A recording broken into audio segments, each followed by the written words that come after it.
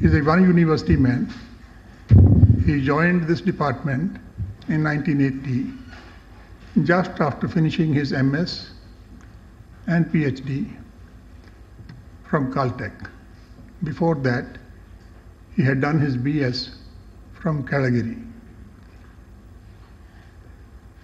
Professor Fuller's research interest has been and continues to be dynamics of complex fluids and complex fluid interfaces. He brings in enormous depth to this area by worrying about microstructures of the materials as well as the interfaces and incorporating them in his analysis of rheology. Interaction between these microstructures and the flows. In the process of studying them on a real-time basis, he has made enormous contributions to the development of rheo-optical techniques, and also has developed a new viscometer called needle viscometer. So his sustained effort has resulted in enormous amount of excellent work. As a result, he has made very, very significant, in-depth contributions to this area. In recognition of this area, he has received many awards. I'm not sure whether I am aware of all of them, but at least some of them. Right in the beginning, he got the president's special grant for research. He then moved on to get Bingham Medal from Society of Rheology. And later on, he became the president of the same society for 2 years. I was very much impressed by one of the special awards called Cox Medal for advancement of undergraduate research. It's something very, very interesting. He has been elected Fellow of Physical Society and, of course, very prestigious Fellowship of National Academy of Engineering. His topic of today has something to do with India. In India, we are very fond of seeing Bollywood films, and these films are known for two things: lot of bullets and lot of tears. Today, he is going to speak to us not on both, but at least on one of them. The topic of his talk is drainage and dewetting of tear films, the same tears which Bollywood films produces. Now request Professor Fuller to give us the benefit of his lecture. Thank you very much, Professor Kumar. That was very kind of you. And I am indeed delighted to be here this afternoon and thank the president of the Indian Academy, Professor D. Chatterjee.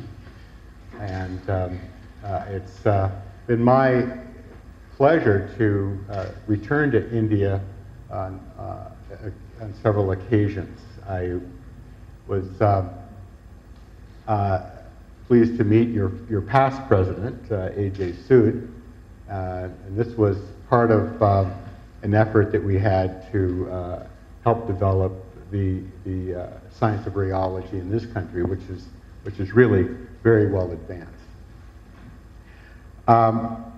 And I'd like to also thank my friend Professor Kumaran for the invitation to come to a very nice workshop in theoretical mechanics that he's organized this week. It's really nice that I know now many members of the audience through that interaction. It's really been very nice.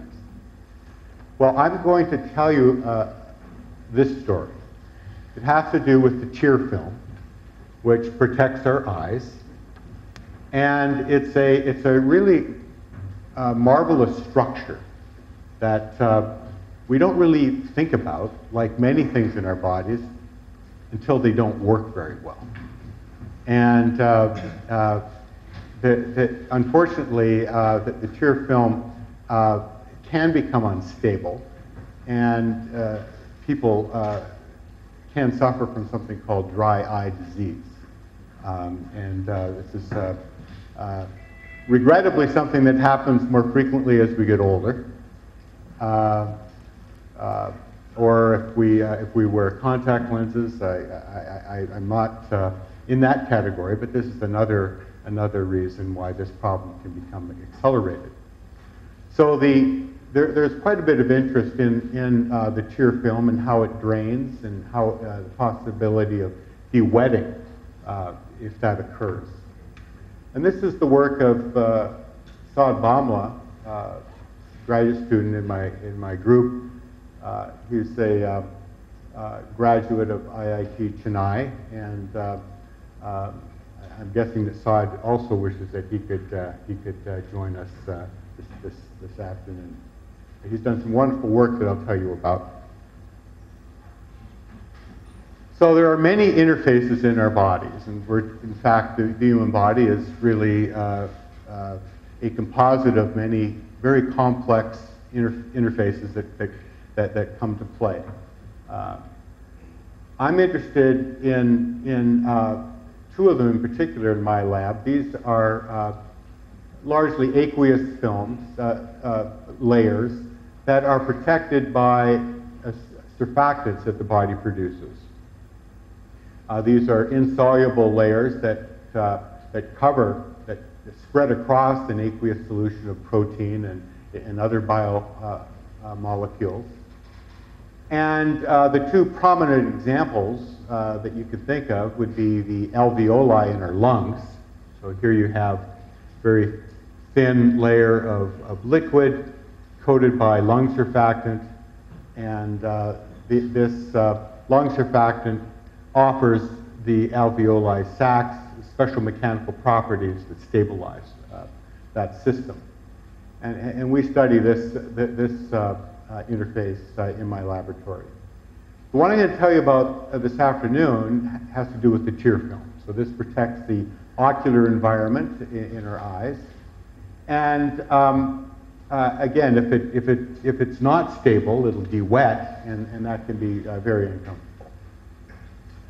So the tear film is an aqueous layer of protein. Lysozyme is a major protein, and lactoferrin is another one.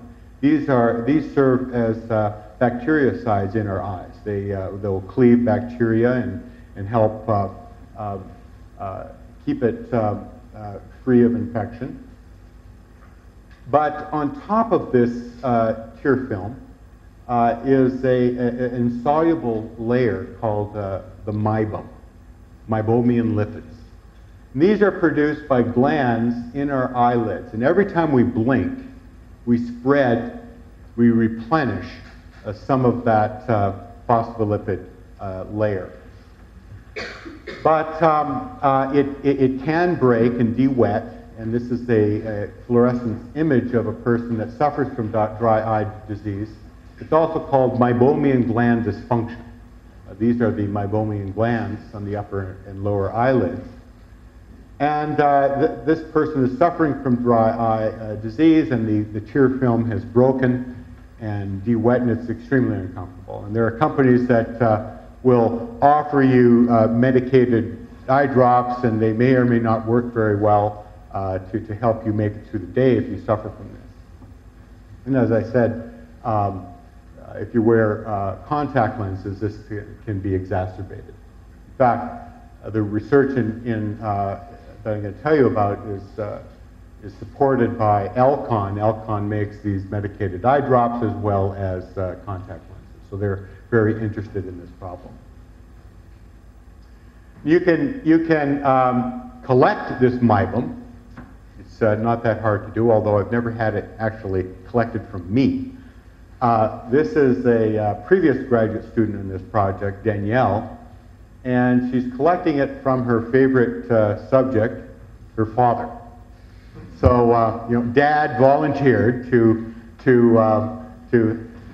supply some of our earlier material. Okay, so you can swab it, but people just don't like to have things in their eyes, and so it's kind of an uncomfortable sensation.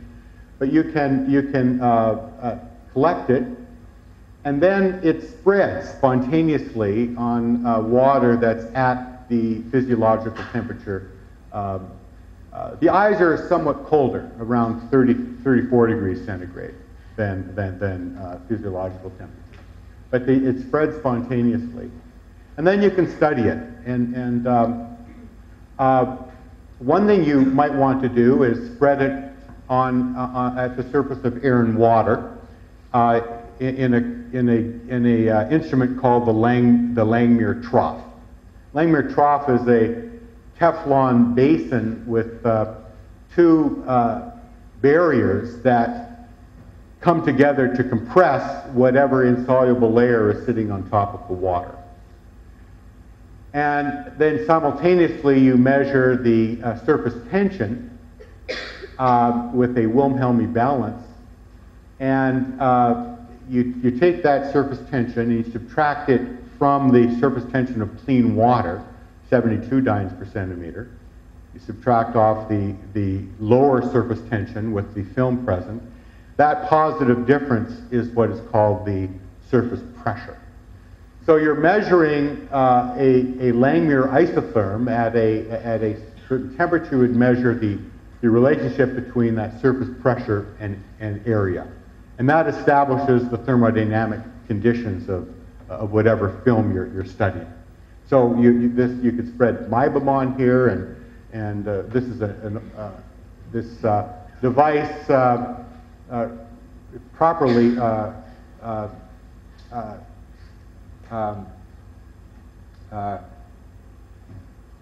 invented, in the late 1800s, and has been used by Langmuir as part of the work he did in getting the Nobel Prize in chemistry in the early 1900s. So here is the surface area, surface pressure isotherm at room temperature for Mibum, right here. I put on it the surface pressure area isotherm of a phospholipid called DPPC, which is the principal phospholipid in our lung surfactant. So this is a well-studied phospholipid. It goes through a very distinct phase transition here. You can see this plateau, which bridges what's called the liquid expanded phase and the liquid condensed phase. Mibum doesn't have a discernible phase transition because it's a melange of many different chemicals that go into this mixture.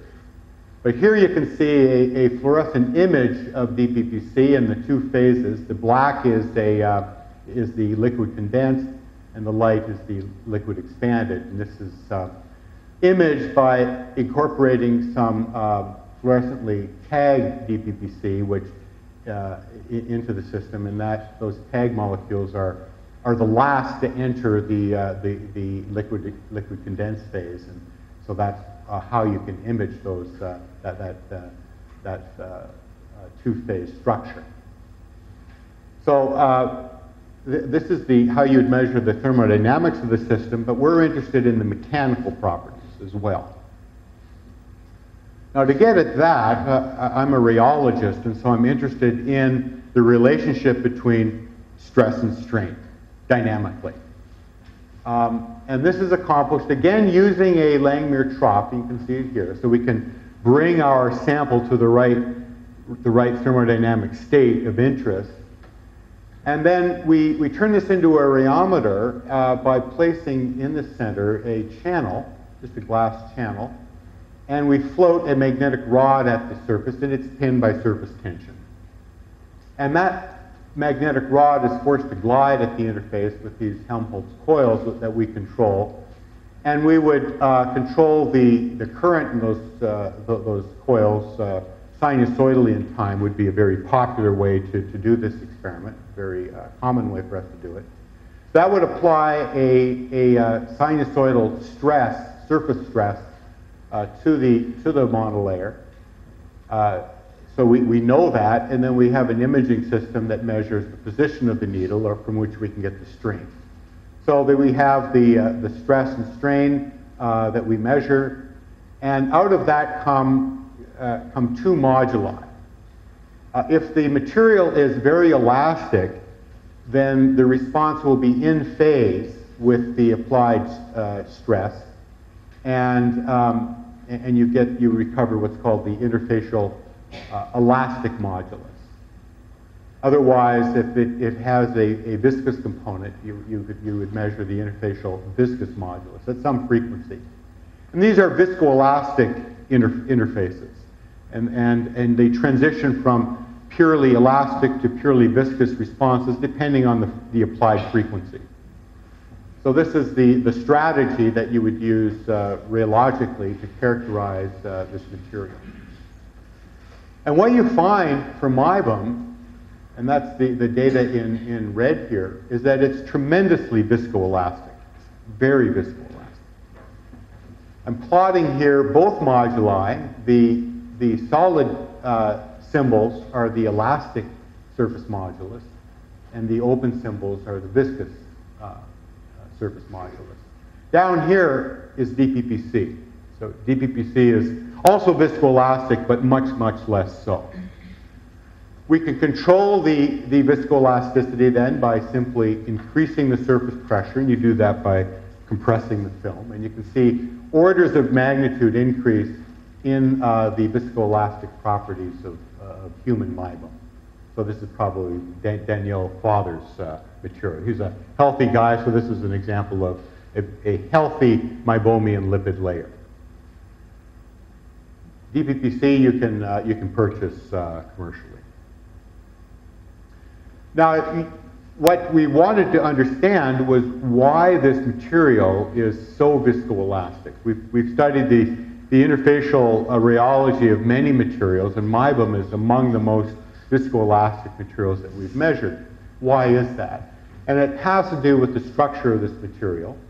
There are many ways to get at that. One popular way is using something called the Brewster angle microscope, where you send polarized light at an interface and at the Brewster angle theta, and at that angle, clean water will not produce any reflected light. That's the Brewster condition. If you apply a film onto the system, you will get some reflected light. You can image that onto a camera, and that image will give you some idea of the morphology of that film. So at low surface pressures, you can see crystalline domains. This is a polarized light experiment, so material that is oriented and crystalline you'll see. And as you compress the layer, those crystalline domains grow in size. So that gives us some idea of why this material is so viscoelastic, and think of it as a soft crystalline solid material that we spread every time we blink. To get more at the details, though, we've used grazing incidence X-ray diffraction. So if it's a crystalline material, then we can use X-rays and diffract those X-rays off of the crystalline lattice. And that's done at very low angles of incidence. So if this film is crystalline, you'll get a diffracted beams, and from that you can learn something about the crystalline lattice of that material, whether or not the molecules on the surface are tilted, and in which direction relative to the crystalline lattice are they tilted, and so forth. So what you find with MIBUM is that and I found this remarkable, that this mixture of materials, it's not just one molecule like DPPC, it's waxy esters and cholesterol esters, and phospholipids as well. It's really a mixture of things, but nonetheless, they self-assemble into a very regular crystalline lattice on the surface. So here is the scattering vector in the plane of the film. This is a scattering vector perpendicular. And you see very distinct diffraction peaks. The location of these peaks relative to the wave vector frame can be used to recognize the crystalline lattice that you're dealing with. And for that, we rely on a wealth of knowledge that has been acquired over many, many decades of looking at different phospholipid materials, for example. So what we discovered going to the literature is that there's an OV phase of a fatty acid that bears a lot of resemblance to what we're seeing in our MIBA material. And we've successfully then used the knowledge of this particular structure to model the information that we're getting out of our diffraction peaks at this low pressure and at higher pressures. And what we've determined is that we have two coexisting phases, a strong phase and a weak phase that are present in this MIBA material. We've determined that both phases are in a rectangular lattice with similar lattice geometric length scales, and have been able to extract the tilt angle of the average tilt angle of the molecules residing in these layers. And again, this is striking to me because these meibomian lipids that we produce are mixtures of fatty acids, waxy esters, cholesterol esters that come together, but nonetheless are self-assembled to produce this soft, waxy material. You can also, in addition to looking at the diffracted beam, you can look at specular reflectance. And that gives you some idea of the thickness of the layer and whether or not you have multi-layers. And indeed, what we see by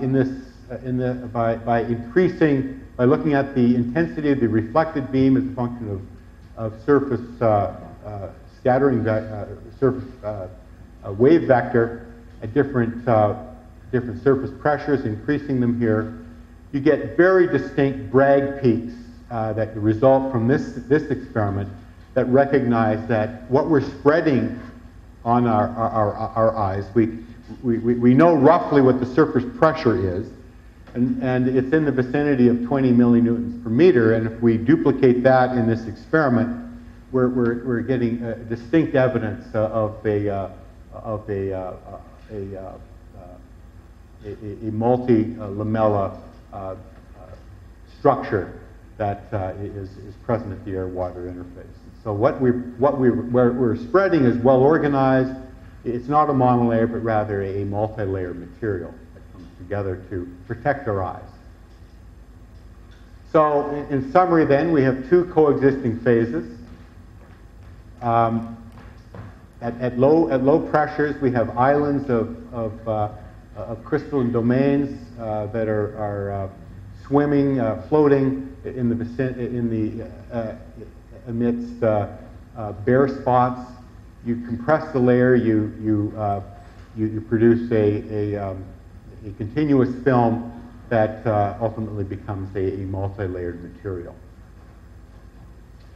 Now, we've gone further in this study of structure by acquiring material from healthy subjects as well as people suffering from meibomian gland dysfunction. Instead of diffracting the light at the interface, we've done an easier experiment, and that is taken bulk meibum and transmitted light through it to understand the difference between healthy material and material from people affected with this disease. And here's what we find. These are the diffracted light intensity, room temperature through to 34 degrees centigrade, which would be roughly the temperature of your eyes, and then on to physiological temperatures, 37. You can see very strong diffraction peaks that ultimately melt, but are still present at physiological temperatures. So this is from a healthy subject. And if you simply look at this material under cross polars, you'll see evidence of this crystallinity, this order that you see even in the bulk. If you look at people with meibomian gland dysfunction, you see that they lack this structure. Much less organized, and our measurements of the rheology of that material, we find that it's much less viscoelastic as well. So what we're learning then is that when in a healthy case, we're spreading this highly viscoelastic, highly structured material that protects our tear film. And what physical measurements can we do to get some understanding of that, of how it protects it, is what I'll spend the rest of this presentation covering. So this is a summary of what I've just told you about the structure of this material. Now let's look at questions of stability. So this is the first experiment that we constructed to examine stability, and this was to look at a dewetting event. What we did, and we've improved this with Saad Bamla, our first experiments had a planar interface, and we would first have this interface submerged underneath an insoluble layer. It could be DPPC, or it could be meibum, or some other material, and we can bring it to the surface pressure of interest.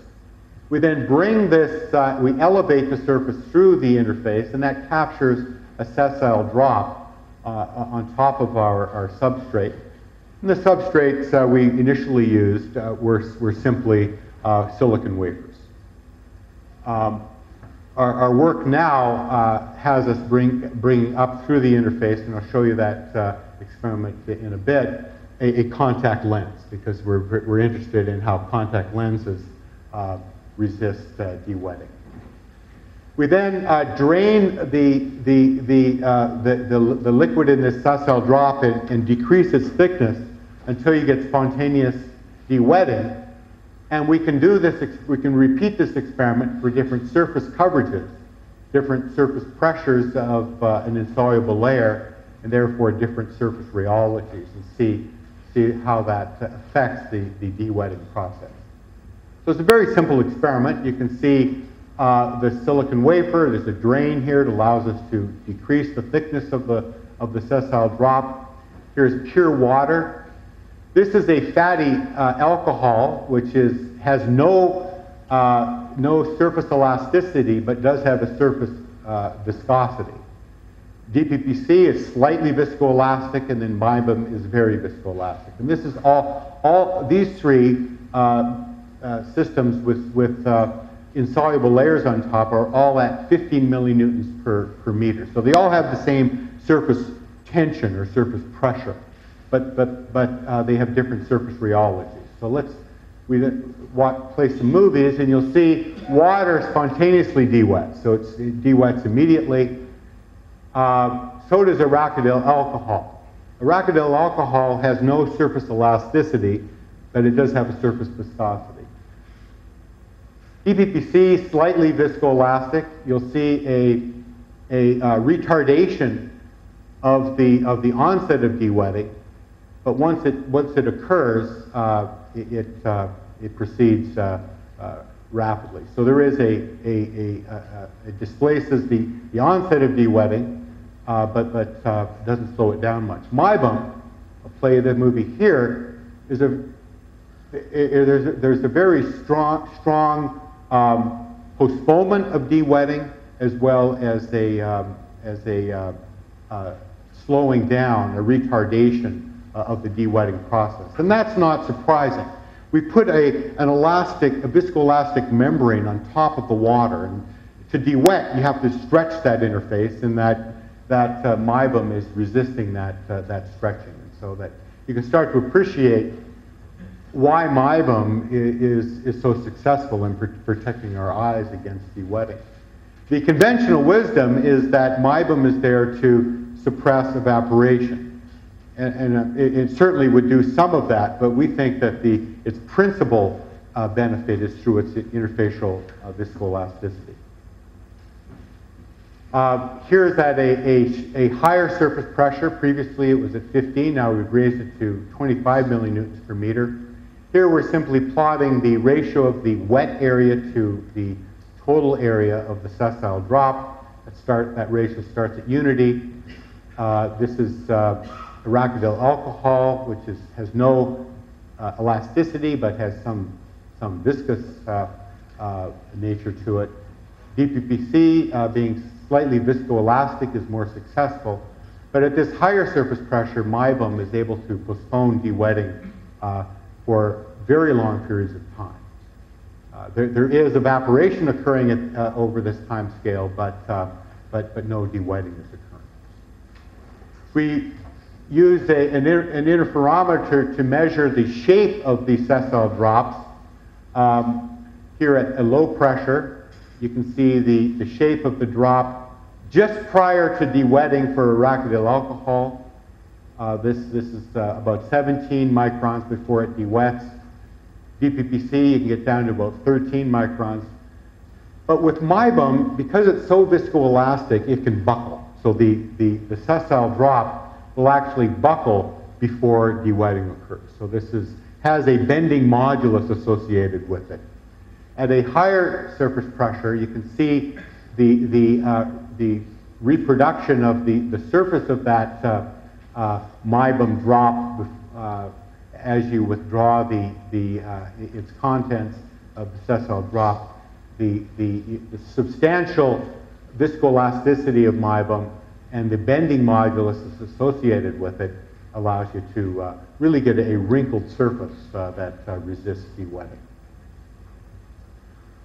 So now the remainder of the talk, we'll talk about drainage and dewetting from contact lens surfaces. So these are hydrogels that you place on your eyes that are designed to allow permeation of oxygen and allow you to wear these lenses comfortably. However, they are subject to dewetting.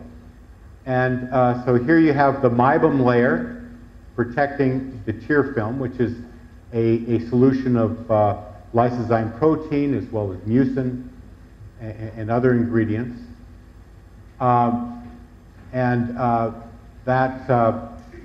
is subject to drainage as well as possible dewetting. So we're going to look at now a curved interface. So we have here our contact lens. We have then a film of an aqueous film. And on top of that aqueous film, we have an insoluble layer. So we want to analyze this problem. We have drainage occurring through gravitational hydrostatic pressure. You can then calculate through lubrication analysis the fluid mechanics of that problem. And we have the following dimensionless groups. The aspect ratio of this thin film is very small. That is the thickness of the film, h0, compared to the radius of curvature of our eye, or the contact lens. This is a very small number, so this allows us to use lubrication theory to analyze the fluid mechanics in that film. The bond number, that's the ratio of gravitational forces to capillary forces. This is very large in these problems, so this is primarily a gravity-driven flow. And then we have a new dimensionless group that's associated with these problems that are influenced by viscoelastic insoluble layers, and that's the Boussinesq number. And in this case, it's simply the ratio of surface stress in the layer to bulk stress in the bulk fluid. So in the case where you have a surface viscosity associated with your insoluble layer, you would have the surface viscosity divided by the bulk viscosity, which is essentially water, and then two length scales, the thickness of the film and then the radius squared of the contact lens. So this is the Boost in S number, and this can be anything. This can be 0 in the absence of a film all the way to a very large number for something like Mybom. So you can solve for the momentum equations, and for lubrication analysis, a very simple theory, simple set of equations to solve. You get, and then this is subject to boundary conditions. No slip boundary condition at the surface of the contact lens. You have a kinematic condition at the top surface. H is the thickness of the film, and then we have some surface velocity. This surface velocity is subject to the surface boundary condition at the top surface. We have a balancing of the bulk stress in the aqueous bulk liquid to the bulk stress in the surface stress in our insoluble layer. And for a purely viscous monolayer or interfacial layer, this would simply be the surface viscosity times the Laplacian of this surface velocity. You can solve this set of equations, and what we're after is the evolution of the thickness of the film as a function of time. So you can carry out a simple mass balance on the bulk liquid. So that's the rate of change of the thickness of the layer against the volumetric flow rate, and for that you use the results of this calculation. And you get equations like this, and for the two limiting cases, that is, if they're in the absence of any interfacial layer, the Boost in S number would be 0, and that amounts to simply setting the surface stress at the bulk of the liquid to be 0. So that's your normal stress boundary condition for an air-water interface. The other limit would have an infinite Boost in S number, and there you would have an extensible top surface, so you would have a no-slip boundary condition. The velocity would tend to 0 at the surface of that film. In either of these two limits, this equation is easily solved, and you get what's called the Reynolds thinning equation, where the thickness of the layer is the simple square root dependence on time, where time has been made dimensionless with this time scale shown here. This parameter alpha depends on the Boost in S number. If the Boost in S number is 0, alpha is simply 1/3. If the Boost in S number tends to infinity, alpha becomes 1/12. And so you have this very simple result, and that is, depending on the Boost in S number, we expect to get a Reynolds thinning result sandwiched between these two limits. Alpha equals 1/3 and alpha equals 12. And that's what this simple analysis tells you, is that the dimensionless height of this draining liquid is going to decrease with dimensionless time, and you're going to either go from this limit here, where alpha is 1/3 for a simple air-water interface, to a infinite Boost in S number where alpha becomes 12, and everything in between. So this is the instrument that we've built to measure this drainage phenomena. We have a Langmuir trough, and here we have our a hemispherical titanium surface onto which we can place our contact lens. This is then initially submerged below an interfacial layer. So we'd have a water film, a layer of water onto which we would spread Mybum or some other insoluble surfactant, pressurize it to a desirable surface pressure, and then this hemisphere is then elevated through the interface with a computer-driven motor. Also attached to the same motor is an interferometer, which continuously measures the thickness of that drainage film. Now, we're also interested in dewetting. So the interferometer is used to measure drainage. To measure dewetting events, we use a camera with a special illumination dome that allows us to track the onset of dewetting and the evolution of the moving contact line as the dewetting proceeds on top of that surface. So we have those two experiments that we conduct. So here's our contact lens. We then pressurize our insoluble layer above it, elevate the contact lens through the surface, and that will capture a thin film of water along with the insoluble layer. The interferometer will then measure the drainage of that film, and this camera would measure the onset of dewetting. So that's the experiment that we built to analyze this phenomenon. So here are the results of the interferometry measurements. So we measure in real time the thickness of this drainage film as a function of time. So here is this dimensionless time, made dimensionless by this combination of the viscosity of water, the bulk liquid, and the rest is the geometry of the system, the curvature of our contact lens, the initial thickness of the film that we capture, and then gravity. Then this is the film thickness that we capture.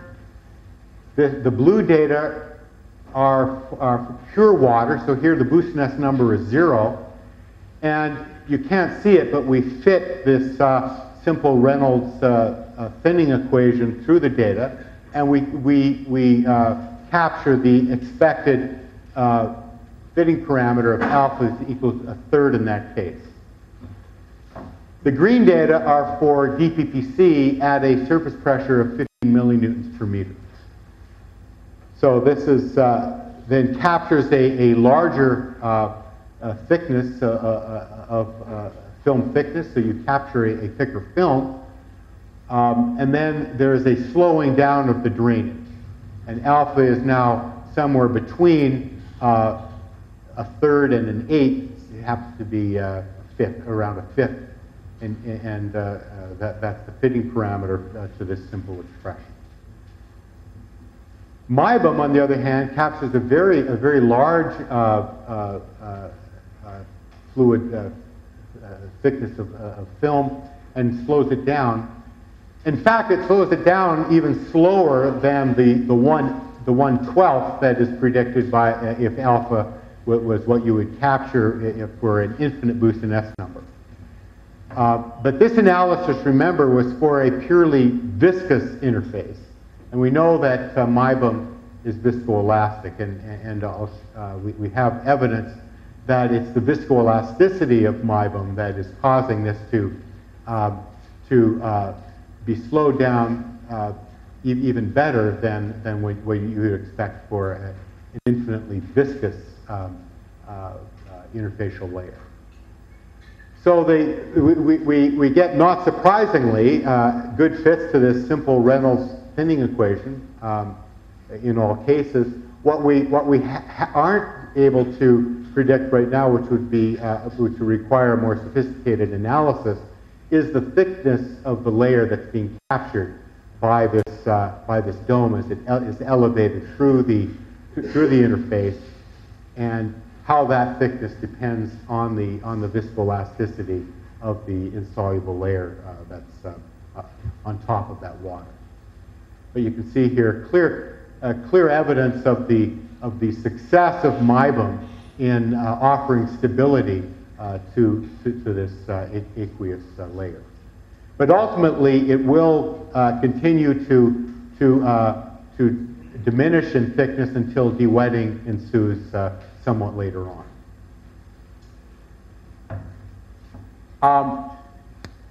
So why is MIBEM so successful, even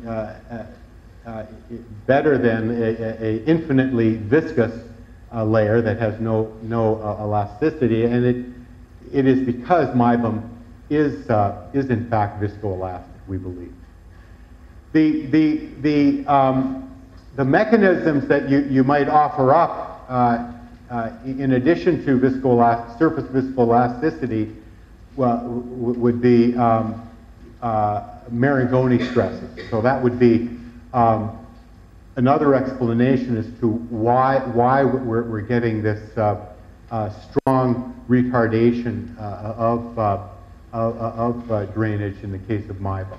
And we think that that's not the answer, because MIBEM has a smaller, what's called Gibbs elasticity. You can see that the steepness of this curve, how fast surface pressure increases with diminishing surface area, the slope of this curve is much smaller than DPPC. DPPC in the vicinity of 15 millinewtons per meter, which is where these experiments were done, is a much stiffer film. So that any stretching of the interface and change in the surface area, the surface concentration of DPPC, if it occurred, would produce a stronger Marangoni flow than in the case of MIBEM. That doesn't occur, and we believe that Marangoni stresses are not the answer here. But rather, it's the viscoelasticity of the MIBEM that offers this additional benefit in stability. What we've done to give evidence of that are some particle imaging villisymmetry measurements on the surface of MIBEM during the onset of dewetting. So here what we've done is taken advantage of the fact that MIBEM is highly structured. You saw those crystalline domains that you can measure on this material. We can track those and look at the surface flow pattern on the surface of this contact lens just prior to dewetting. And you can see that what's happened in this viscoelastic material is that there is a recoil effect that ensues on this viscoelastic material. That is, there's a counterflow. There's a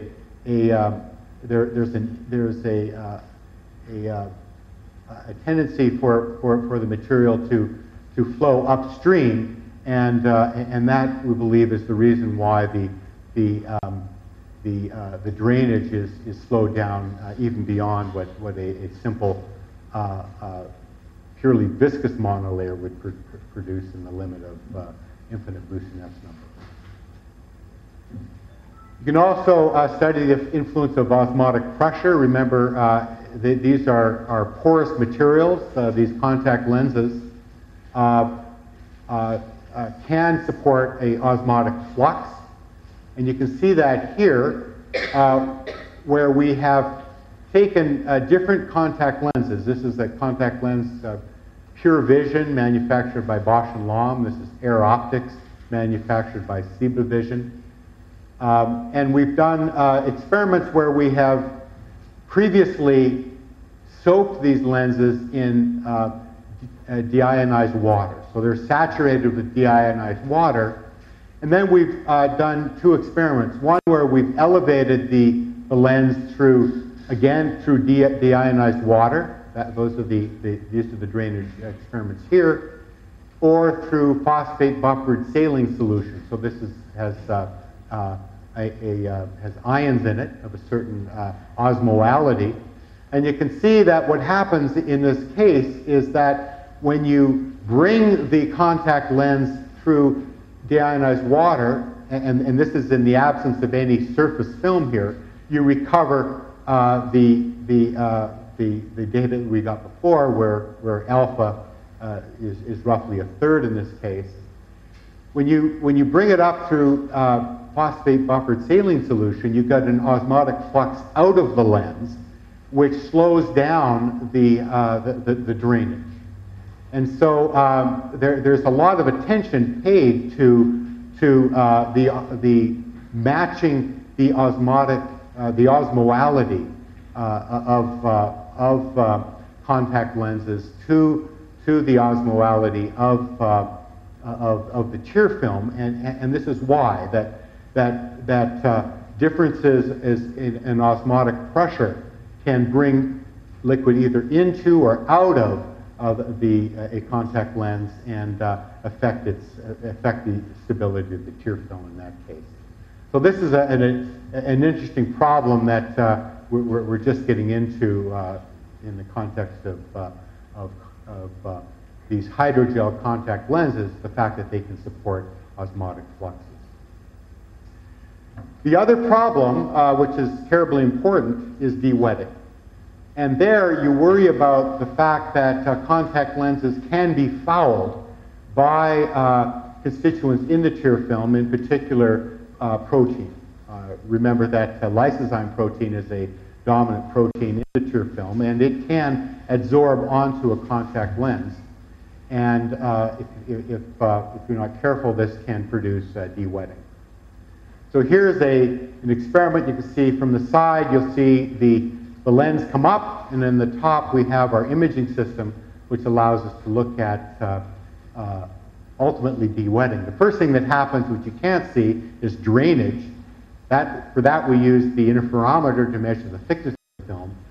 But after a while you start to see interference fringes occurring, and that is the precession of dewetting and movement of the contact line across this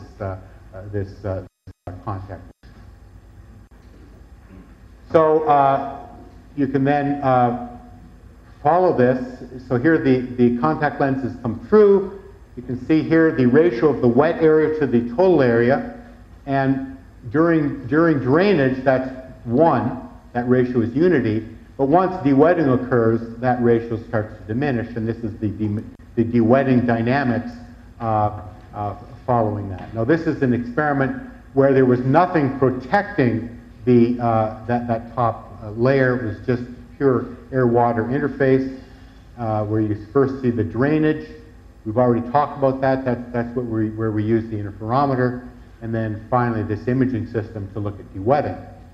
So in this experiment here, we're looking at the influence, the ewability of these lipids to protect a lens against postponing and slowing down drainage, but postponing any dewetting events that occur. But these hydrogel materials can be fouled with protein. Protein can absorb into them, and that'll render it more hydrophobic. So here is the dewetting of a clean contact lens, and you can see that if we soak the lens in lysozyme, you get a diminution in the onset of dewetting. So that the manufacturers admonish us to properly clean our contact lenses after use, and this is part of the reason why. Lipids will also foul the lenses. Remember, we're inserting these lenses through meibum. So we've looked at the deposition of lipids on top of contact lenses. And for that, we use 2-photon microscopy with material. This is DPPC with a fluorescent tag. You can see the two-phase coexistence of this phospholipid deposited directly onto a contact lens. And it sits right on top of the lens. And will that change the ability of this lens to resist dewetting? And so you can see this lens coated with these phospholipid DPPC in this case. We've also looked at cholesterol and meibum and how they attach themselves to these lenses. Meibum, unfortunately, does cause an acceleration of dewetting when it sits on a contact lens. DPPC and cholesterol don't. So there are many reasons why you have to properly clean these lenses. They're wonderful objects that are designed to reside in our eyes, but they can become contaminated rather easily, and that changes their comfort level. So what have I talked about this afternoon? I've talked about this wonderful material, this phospholipid mixture that we spread every time we blink, and it's very viscoelastic, and we think that's its primary purpose. Yes, it can diminish evaporative loss, but we believe its primary role is through its viscoelasticity. It slows down drainage and resists dewetting. And with that, I'll thank the Academy once again, and thank you for coming this afternoon.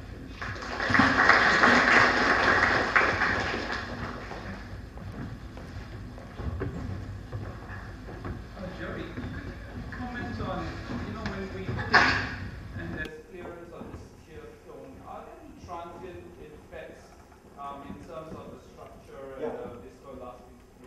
Right.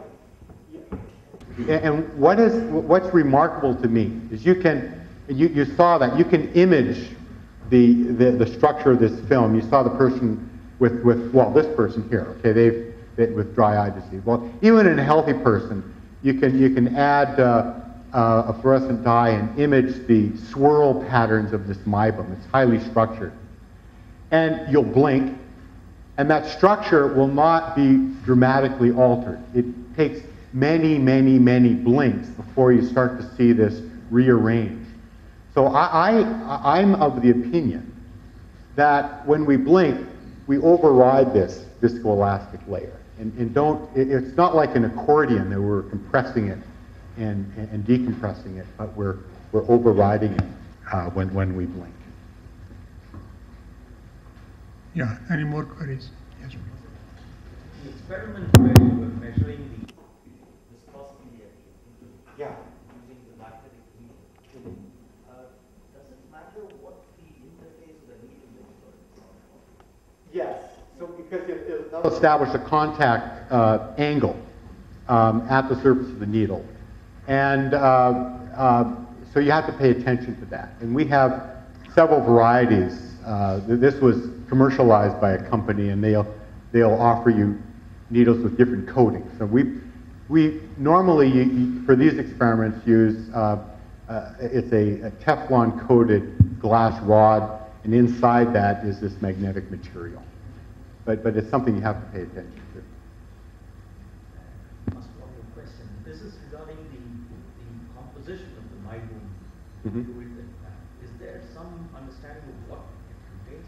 Does it have any even small amounts of any high molecular weight polymeric material? Not. Well, there could be, protein might attach to it, but no, directly it's long chain, but not macromolecular, long chain fatty acids, fatty esters, cholesterol. What gives it this elastic behavior? Well, it's because it's well organized, and you can think of it as a soft, waxy material. And so, at the surface pressures in our eyes, these chains are standing relatively upright, about 23 degrees to the vertical, and they're jam-packed. And they move, and you can think of it as as deforming much like a liquid crystalline material. You can think of it as a smectic, sort of like a smectic liquid crystal. And that's the origin. Yeah, any more queries? Yes. Go in the back. Are you doing the measurement of the monolayer or is it of the bilayer? Well, we sweep right through from monolayer ultimately to bilayer. So when you compress a monolayer, you follow the isotherm. A number of things can happen. Some materials will pop up into bilayers. Some materials will collapse and go into the subphase. This material seems to bunch up. So where your surface modulus saturates, that is when you have the bilayer. Yeah, that's right. In our eyes, it's a multi-layered material. Okay, I had one more question. How do you do the particle velocimetry on the surface of the contact lenses? Well, because MIBOM is highly structured, it produces its own particles, so to speak, that you can track. So what are the sizes of these crystallites? Are they? Oh, they're on the order of tens of microns. Because you can see them with Brewster angle microscopy, so there are tens of microns in size. Thank you. Yeah, yes, please. In your model, the mass equation, you had a unsteady term. So it was like film height is seen with time. Whereas the momentum equation, you use the steady equation. So in actual exam, the unsteady term is neglected. So is it not important? Yeah, and that's a standard procedure in these drainage equations that you have a pseudo steady state at some location, and you solve that problem at that location, and then calculate a volumetric flux and build that into in a continuity equation that gives you the evolution of the thickness. Now, there are other simplifications. Ultimately, as the film thins, you can have undulations in the film thickness, which give rise to capillary-driven flows, which we've neglected here. But we know that they're important because the films, when they dewet, always dewet never at the top, but somewhere near to the not somewhere on the side. And what's known about these films is that you get a dimple. There's a dimpling of the pressure-induced dimpling, and that can give rise to a capillary stress that we neglect. So there's certainly much more you can do to improve the analysis. This was the simplest possible analysis of drainage, just to give you some idea. And it works rather surprisingly well for the majority of the drainage dynamics. So I see that previous slide in which you showed MIBOM doing was compared to other DPCs. This particular case where you have yeah, this is a lens that was contaminated with MIBOM. So we let it drain and de-wet, and we had MIBOM on the surface, and then we let it drain, and then it just adheres to the lens. Then you repeat the experiment again. So you lower the MIBOM covered lens, and now you spread a new film, and you bring that up, and what you find is that it dewets much more. It dewets, whereas that's not the case for DPPC or cholesterol. They don't. So the meibum is rendering the surface of this this lens more hydrophobic. Yes, please. Can you transfer your monolayers or multi-layers by LB technique to other substrates to do AF ample? Yeah, possibly.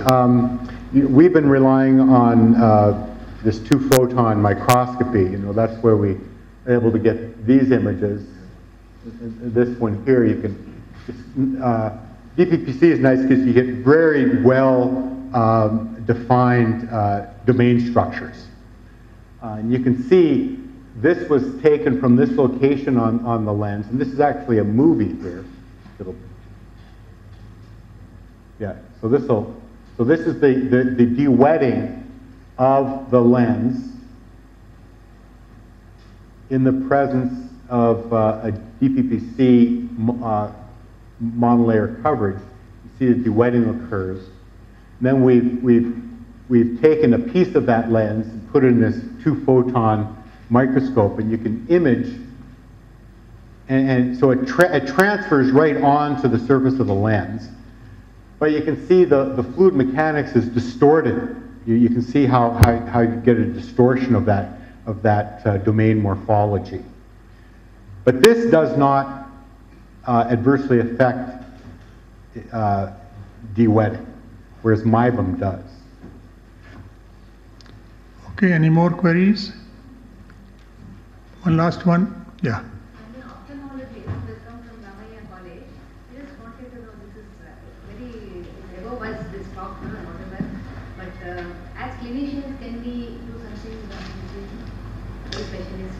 Well, yeah, I think this, our goal, working with Alcon, was to help them in the formulation of their medicated drops. And what we've, I hope, have convinced them that they need to pay attention to the viscoelasticity. Clearly, I mean, that's my main message here of this material. And so they're paying attention to that.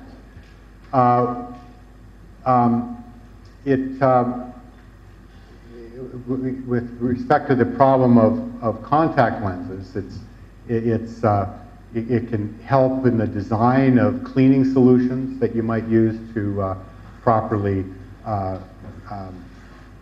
recover the ability of a lens to resist dewetting. So you could guide a person into how to treat their lenses and care for them. This myobium is a single layer between the eyelid and the eye, or are there two more layers? The meibum sits on top of the tear film. So there are three layers there. There's the aqueous layer, yeah, and then the meibum. So if myobium is continuous, how does the aqueous layer get replenished? Well, you have the tear ducts as well. From underneath. They go from underneath? I think our friends from the ophthalmology department will be able to answer that better than me. Has got 3 layers. Yeah, 3 layers. The is the mucin layer, middle one is the aqueous, and outer one is Yeah. Now, outer layer is viscoelastic, it is continuous.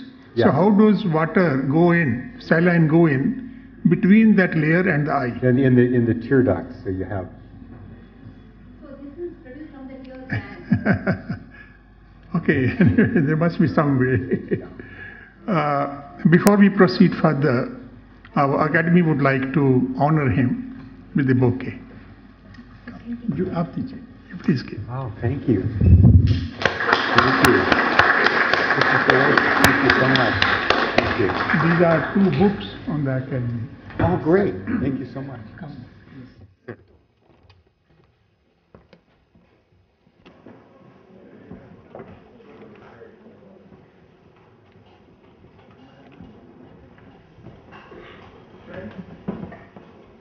Don't go away so soon. It's always a pleasure to listen to talks like this. particularly when you realize how complex nature is and how simple it looks. We spend so much time in trying to understand, but possibly nature doesn't even know how it has happened. May I request you to join us in showing our appreciation to Professor in no uncertain way. Thank you, sir. So we can have tea now. Thank you.